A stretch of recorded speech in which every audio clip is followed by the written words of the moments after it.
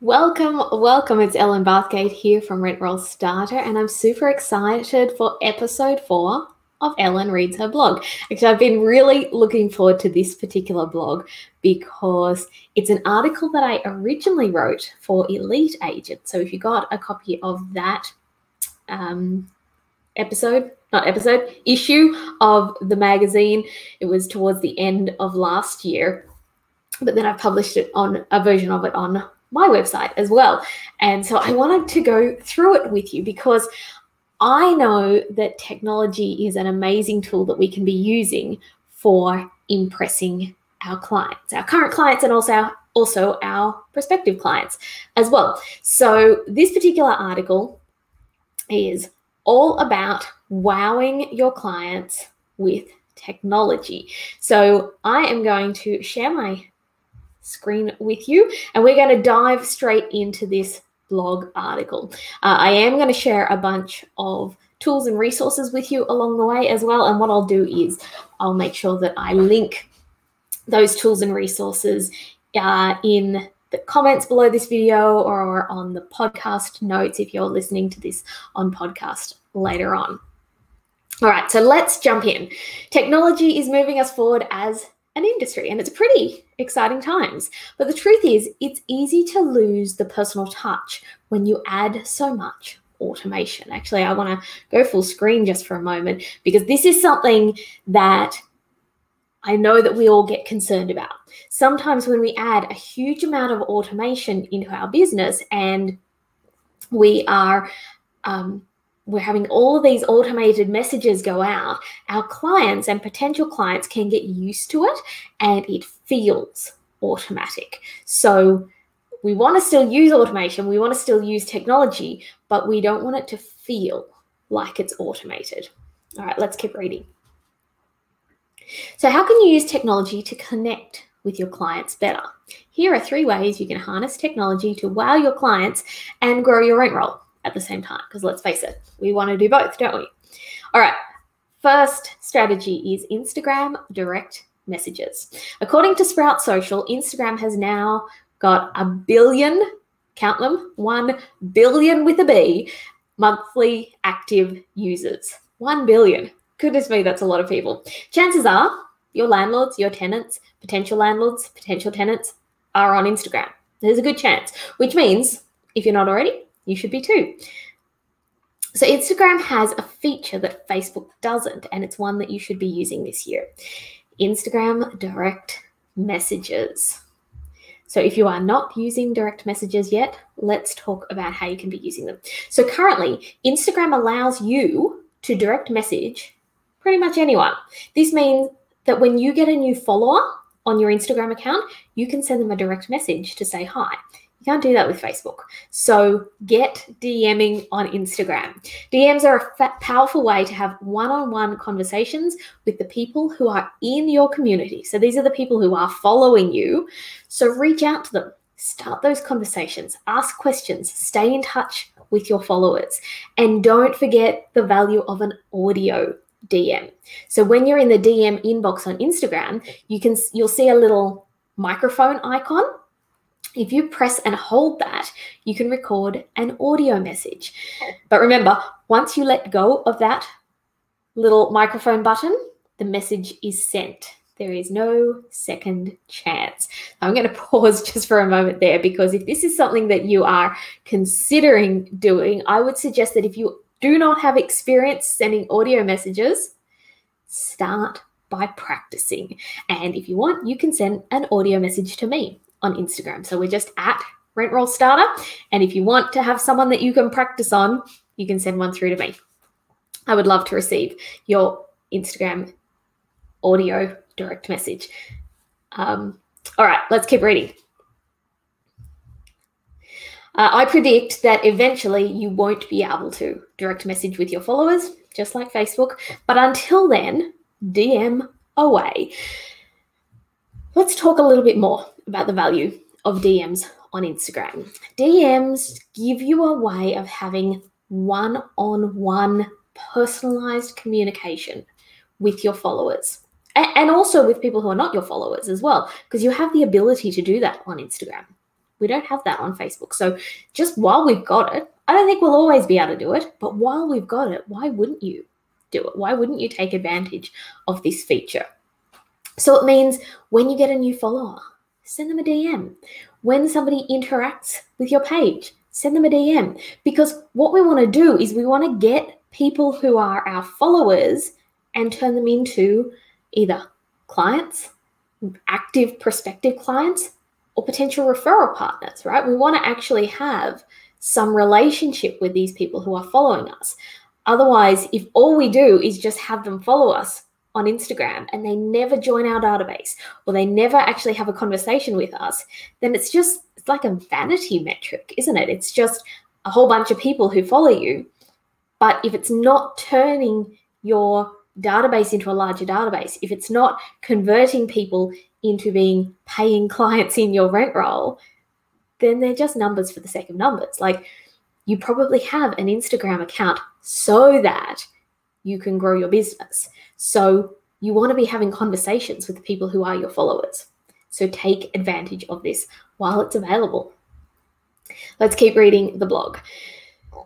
This is the second strategy, personal video messages. I love personal video messages. Video, especially personalized video, is one of the most powerful ways to connect with your clients and potential clients. It's the next best thing to being in front of them. And let's be honest, if you possibly can, you're going to want to get people on the phone. You're going to want to meet people face to face. But if you can't do that, then a video is likely the next best thing. Let's keep reading. These are my 3 favorite times to send video messages to your existing landlord clients. So these are people who are already your landlord clients. We're looking at ways we can wow them. So the first way is when you're finishing a routine inspection and you're locking up the house. So take 60 seconds to pull out your smartphone, send a quick video. Tell your landlord that you've finished the inspection, give a quick update on how the tenant is looking after the property. This is also an ideal time to let the landlord know when they can expect to see the inspection report, whether it's same day or whether there's a little bit of lag time. And this type of video is one that your landlords will possibly show to their friends, their landlord friends, right? So take a moment to impress your landlords with these videos. The second time is when you're locking up after an open home. Landlords are at their most stressed when their investment property is sitting vacant or about to become vacant. Like, that's the most stressful time for a landlord, probably with the exception of, when a tenant's causing serious issues, really big arrears or really big damage. Aside from that, it's vacancy. That's when they're most stressed. So take a moment to record a quick video as you're locking up after an open home. You can update the landlord on how the open home went. And sure, you're probably going to send them a report after the open home too, especially if you're using open home software. But having this as well, like adding a video to this process, offers the landlord extra reassurance that you're on the job and prioritizing them, especially if you film the video while you're at the property. There's nothing quite like actually locking up the house, pulling the door closed behind you as you're speaking to the camera, as you're getting ready to send this video to the landlord. Because there's a difference, isn't there, between receiving a written report to say this is how many people came through the house, this is how many people requested applications, this is what the expected turnaround time. It's one thing to get that sort of a report, and it's another thing to receive a 30 to 60 second video at the property giving that update. And then the third time I love the idea of sending a video is when you get a new landlord lead. Now, in an ideal world, when you get a new landlord lead, you would pick up the phone and you would speak with them immediately. But sometimes you hit voicemail, or sometimes you don't get a phone number at all. So this is the perfect opportunity to send a video message to say hi, make a connection that feels more personal than a voicemail message. And remember, if this is a landlord who is contacting maybe a few agents in your area, there's a good chance that you will be the only one sending them a personal video, because video is still something people are uncomfortable with.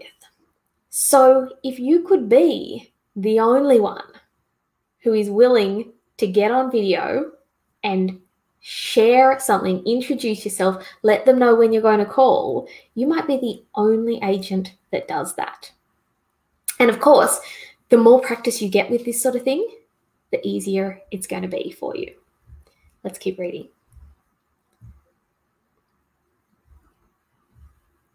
All right, some quick tips for sending videos like these. So if you're sending video messages via email, then use video messaging software like Bonjoro. I'll make sure I link to that wherever you're watching or listening to this video. Software platforms like these allow you to send a video message without appearing as a large attachment in your email because a video file is quite large. Look at your phone's camera, not at the screen. It's so tempting to look at the screen, which is where we see ourselves, but you want your client to feel as though you're looking them in the eye, and that means you've got to look at the camera for that. And then keep it short and sweet. 60 seconds for a message like this is all you really need. And if you're not comfortable and confident on camera, that's okay. It's just a practice thing. So I'm going to suggest you download a tool like Bonjoro. If you want to send a practice one to me, you're welcome to, and get practicing with it. Start by sending a couple to family, friends, colleagues, or maybe just to your first couple of landlords that you know really well who are not going to judge you for it, and just start there. All right, let's keep reading. This is the third way to wow your clients with technology. So when it comes to personalize your own automation. So this is the third strategy. When it comes to software and automation, you have so much choice these days, from leasing to maintenance to lease renewals to routine inspections, even new business management. There's a piece of software for everything. The cool thing is, when you bring in a new piece of software, they have templated email and SMSs, usually ready, waiting for you to go. And here is where it's easy to lose the personal touch. Those templates don't sound like you. They sound like the brilliant person who wrote them. So when your office implements a new piece of software, you've got to set aside time to read the message templates and customize them to sound like you. In doing this, you'll make them more clickable, you'll make them more readable for your clients. So here's an example. Let's just say you've got some trust accounting software that automatically reminds your tenant if their rent is late.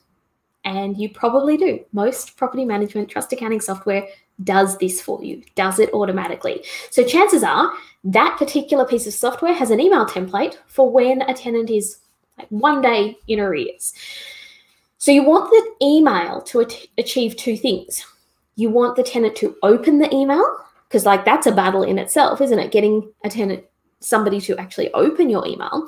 And then you want the tenant to either pay the rent that they owe immediately or let you know what's happening so that you can communicate this with your owner. Because I think we're all aware that doing arrears is not just a matter of sending the automated emails every day as you run your reports. That's not doing arrears. We actually want to get the rent paid, or we want to find out what's going on if there's an issue there somewhere. So we need to get the tenant to open the email, and we need the email to be relatable enough and inspiring enough that they are either inspired into action so that they pay their rent, or so that they reply to you and let you know what's going on. Because if something's going on, you want to know about it. Let's keep going. So the first thing to personalize is the subject line of your email. So you get this email template from your property management software. Now it's time to personalize it. So currently the subject line probably reads something like rent arrears 1 day, 23 Smith Street, pretend suburb. It's probably something like that, right? But that subject line isn't really interesting enough to get your tenants to read the email, right? So why not try a subject line like this? Something weird happened, Bob. Are you okay? Now, which of those emails is Bob most likely to open? Like if Bob sees an email that says rent arrears 1 day, 23 Smith Street, or if Bob sees an email subject that says something weird happened, Bob, are you okay? He's more likely to open the second one, right? So it's time to tackle the personalization of the the body of the email. Once you've created some sort of a subject line that people are likely to open, it doesn't have to be as weird as my one, but just something that attracts them enough or creates intrigue enough that they will actually open the email, then you can personalize the body of the email. So rather than being super professional or informing your tenant that they're one day in arrears and threatening your next actions, let's just remember our goal. Our goal is to either get the tenant to pay the rent or to talk to you and let you know what is going on. So how about an email like this? I'm going to read this email to you. Hi, Bob. Just checked the banking this morning and it doesn't look like your rent hit our account like it usually does. Just wanted to check in and see if you're okay. Ellen.